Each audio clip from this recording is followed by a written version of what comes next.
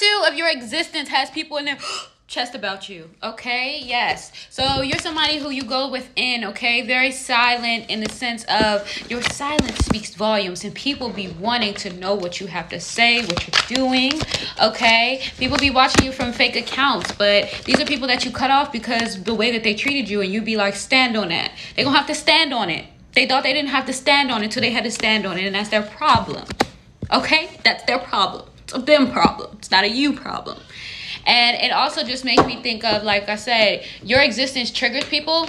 Like, they keep trying to stop me from doing this. I don't know if you guys saw that, like, cut out. That somebody's really interrupting this video. I had to do a whole different phone. Like, my other one that I normally use is not even allowing me to do what I need to do. But yeah, you be having people in their chest about you, and they always questioning, wondering, things like that. It's just very sad, because it's like you mind your business, but they know that you have a lot of plans going on, and people hold you in a high regard. Again, like I said, you got a lot of confidence, and people are constantly like, oh, if I could just have a little bit of that, I would love to. And people want to try to manipulate you, but they know that they can't. Yep. This is because they get very stingy with your energy, but you protect it, and you're protecting it. So that's why a lot of people constantly be like, what are you doing? But like I said, you be getting people triggered, because it make me think that Princess Diana Nicki remix part where she's like, of course I be pushing their buttons. I hold the control like the gamers. She ate that verse up, okay?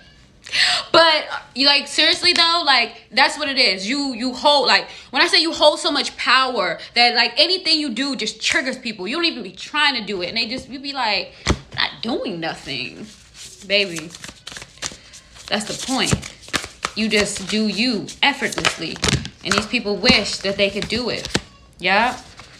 Because everybody already knows, like, you come from a divine legacy, okay? Divine royalty. Like, the magic is literally within you, and that's passed down from your ancestors and those before you. Like, and you're very intuitive. You could also be someone that is clairvoyant, okay? Very intuitive, and your ancestors try to contact you in their dreams. You always know things when people don't want you to know stuff. They're like, how does this person know that? Oh, you know it, because they're gonna make sure of it. A lot of them give you confirmations in your dreams as well.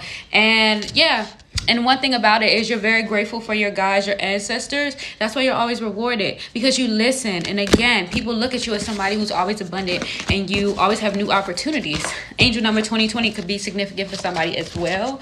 But yeah, and people know when it comes down to it, you will always put your head over your heart. Like, you're not going to let anybody play with you for the sake of love. This is why people be wanting to celebrate with you, but you be like...